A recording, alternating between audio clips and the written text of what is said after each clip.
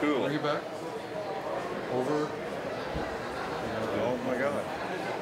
They make you do all these things? Yeah. All right. And the still? Thank you.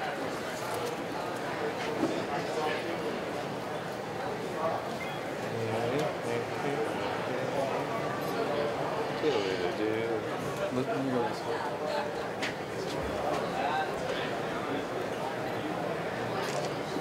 Cool.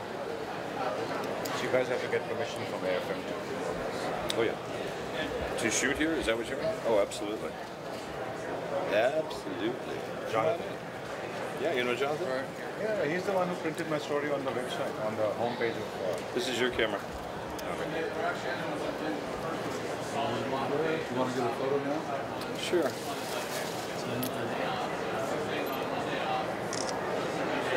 Let's do that one again. One more time.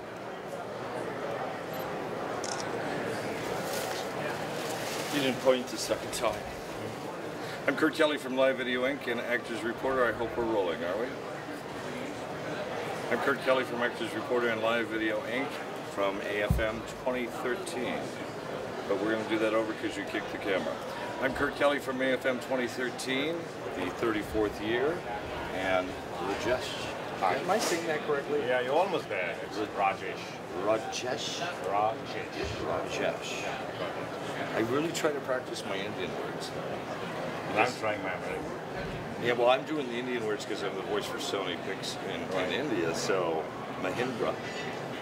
I got that Yeah, one. you got that correct. Yeah. Mobile. Correct. That one took me a long time because I kept saying mobile. They kept saying potato it. and potato. Exactly, or tomato or tomato. Wow. Yeah, see? Isn't it interesting how we can speak the same language and yet we say things so differently sometimes? I think it goes for, I think, human beings also, like color. Yes. Or religion that we kind of, the whole world is fighting about. Yeah, and if we could get over that, we might learn how to get along. But in the meantime, we use film to communicate, and you're working on some new projects. What are they? I think film making, from the beginning, cinema has been such a great platform to communicate and tell stories. And now with internet and web streaming, in fact, what you guys are doing, has become even better. The projects that I've been doing earlier were in Mumbai and commercial. Bollywood. Yes. I mean, I love Bollywood. Yes. But I think it's time that we go beyond Bollywood now. And I think India is ready and the world is ready, which is what we're doing now. In this first phase, Boon Motion Pictures, which is my company, the production company, is tying up with, collaborating with distributors and financiers and marketers in Los Angeles, because this is the mecca of Hollywood. And these films that we are bringing are perhaps, I would say, stories originating from India. But they're more in the vein of Slumdog Millionaire or Exotic Medical Hotel. Things that will translate to cultures around the world, regardless of geographic boundary. Correct. Okay. Because I think the perception of like America is different than India. I mean, everybody's not an Iron Man in America. True. Or Sex in the City is not everybody's life. So similarly, I think these films are going to hopefully be on a format which is more understood by Hollywood and Europe as well. Yeah, there are 3 pictures which we are launching. Should I talk about it? Or? That would be a good idea, since that's why I wanted to talk to you. Tell me about your films. Okay. The first film is it's under $2 million project. Yes. Called Let Me Dance. Okay. Which you're going to have the actress from Kama Sutra in. Yeah, she's one of those. But I'm waiting for Kama Sutra to get over. Yes. Because our film Let Me Dance is actually about child abuse. Oh. So it has a very strong message. It's perhaps similar to a film which came out made by another Indian director who lives in the US, Meera Nair. It was called Monsoon Wedding. Okay. So it's fun all the way till we realize that at the end of it there is some social issue growing up in India about child abuse. We're trying to make it an entertaining film, which is why we're trying to use this Playboy model, Shorin Chopra. So at least through that platform, people get to know what the real issues are. Otherwise, it becomes a very hard sell to sell a social issue. So that's our first. Well, I actually believe she touched on, I don't remember if she said the name of the film, when we interviewed her a couple of days ago, she was talking about a film where there was child abuse in it, and it's one of those hidden issues that for some reason people don't want to talk about, that or insanity or homelessness or even still alcohol or drug abuse. You would think, as advanced as we've become as a society, we would have woken up and realized that no one shows those things. No one has said, abuse me as a child. Right, and which is why I feel whether in domestic territory like India or Asia, or a modern society like North America or Europe, those issues are still there. Very prevalent. A film like A Girl with a Dragon Tattoo. Yes. Very, very breaking edge movie for its time when it first came out. People were kind of like shocked. Oh, that doesn't really happen. Yes, it does. So your other two films, are they of a similar vein, films with a message? Most of my films will be about survivors and hope, and in spite of losing everything in life, we all have the courage and the choice to become who we are. Pull up by the bootstraps and get moving again. You know, it's amazing how many people in today's society, I don't know, is this true in India, but I see it happening more and more here in America, where people seem to have this sense of entitlement. Well, I went to school, so I showed up at work, paid me large sums of money, but they forgot the part about I gotta work. Or the sense of, you know, blind eye, I don't see this, so it's not really happening. Is that happening in India, or are people still very much aware of things around them? Is it hear no evil, see no evil, speak no evil?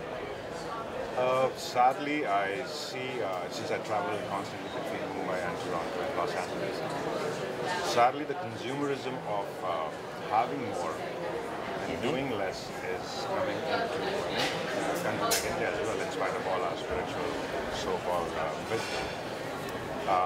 And I think any country, I mean, let's not be country specific, any culture, any society which starts developing, sadly starts developing consumerism, having more, and there's no doing less.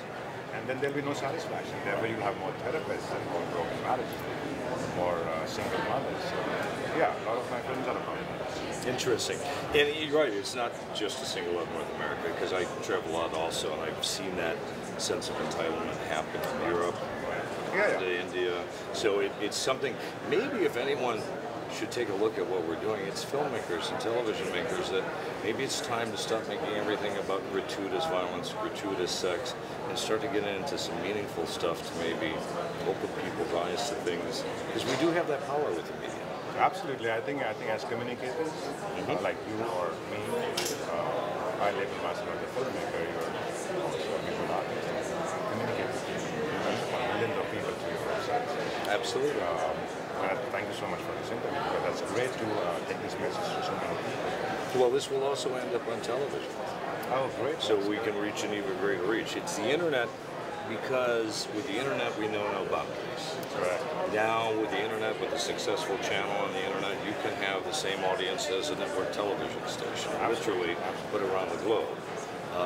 And I think that's the beautiful thing about the way technology is headed. How will that impact films like yours, where now it can be seen in theaters or through distribution, video on demand, but at some point you could even be streaming this through the internet? I think it's a perfectly timed question, because right now I'm coming from this American Film Market Conference. It is about digital distribution and crowdfunding. It was almost like a revision of my take on how internet, social media, and the web series that you are talking about are going to be amazingly brilliant. And then there's not going to be any censorship. I mean, of course, it's not going to be for violence or sexuality. But if people can use it for pornography, I'm saying, you know, it's a strong word. But why can't we use that for making this world a better place? And I think we are there. I think after whatever happened in North America in the last 5 years, all across the world, I think as filmmakers we are ready to make new kinds of cinema. Keep holding on to old wisdom as well, but try to push the frontier of surviving and commonality, patience and acceptance. Okay, if we can get over my government versus your government, Correct. get over my God versus your God. Correct. Absolutely. whether you're atheist or not, there's something, if you believe in a God of any kind or not, you can't argue that there was something greater than all of us that somehow evolved or created us. So if we can get that commonality out of the way and stop all the differences and find the similarities. Oh, I would love to. Being a filmmaker, I'm looking forward to people in Los Angeles, some of my friends earlier, and looking for more collaborators to come on the same platform. In fact, you could be our voice for this collective club. Would love to. Thank you for the invitation. Love to. In my mind, my wheels were turning because I don't know if you know, I also produce film, and some of the projects you're working on we'll be talking about soon. It may not be right here, right now, because we don't want to give away all the secrets, but I have a feeling you and I will be working together for years to come. It would be a blessing. Thank you very much. Have a great day. We'll be back with more from the 34th Annual American Film Market. Let's just call it the film market, because there are people here from nearly 400 countries. I think it's over 350 this year. Okay. No, that's films. There's not 350 countries. I think there's 200, close to 200 countries. Because there's only like 235 in the world. I don't know. Like a lot of people ask all these people who come here from different countries, like, who are you or who am I? I said, have you ever asked Google that? Who's Google? Google is everywhere. Thank you. Exactly. So let's take that. And somebody could open a new island and make a country tomorrow. So there's people from a lot of countries around the world. Oh, we have that country. It's called Earth. Earth. That's a good concept. All are similar. Residents of the planet Earth. Yeah. Right.